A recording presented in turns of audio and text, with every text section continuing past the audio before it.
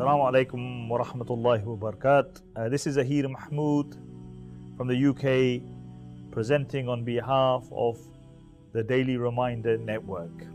A question has come, and that question is, if at the time of death, Shaitan convinces a person and takes him away from Islam, will that person die on Iman or will he die on Kufr, although he spent his entire life on Iman? The answer to this is that firstly, we should always ask Allah subhanahu wa ta'ala to take us on Iman. The Prophet sallallahu alaihi wasallam said that إِنَّمَا الْأَعْمَالُ بِالْخَوَاتِيمِ, that actions are according to only the final outcome, the final. So even though a person may have spent his entire life on Iman, when a person dies, he dies on disbelief. He's convinced by Shaitan that Allah doesn't exist. He may be convinced by Shaitan that Islam is not the true religion. Then in the eyes and the scales of Allah, we will take the zahir, we will take the apparent that this person has died on kufr. And this is why it is very important that we always make dua to Allah subhanahu wa ta'ala, that Allah subhanahu wa ta'ala take us from the dunya with Iman.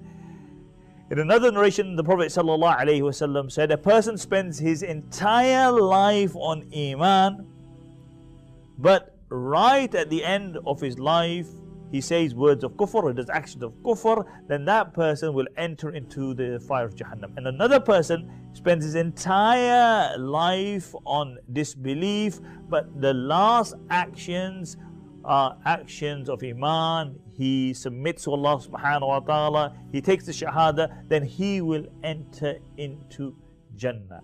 So this is very important that we always ask Allah subhanahu wa ta'ala, Allah subhanahu wa ta'ala take us from this dunya in the state of Iman.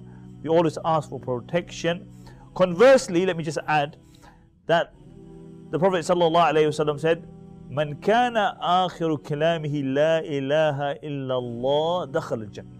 That a person whose final kalam is la ilaha illallah, the final thing that he utters is la ilaha illallah, that person will enter into Jannah. So may Allah subhanahu wa ta'ala safeguard us all. May Allah subhanahu wa ta'ala give us the ability to live on Iman and Islam and leave this dunya on Iman and Islam.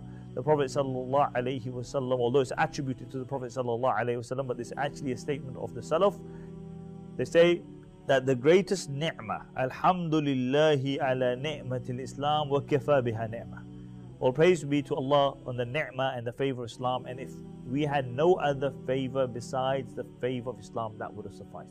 What this means that is that if a person that has no wealth, no health, no family, even he has no arms, no legs, but he leaves this dunya with Iman in the scales of Allah subhanahu wa ta'ala, this person is successful.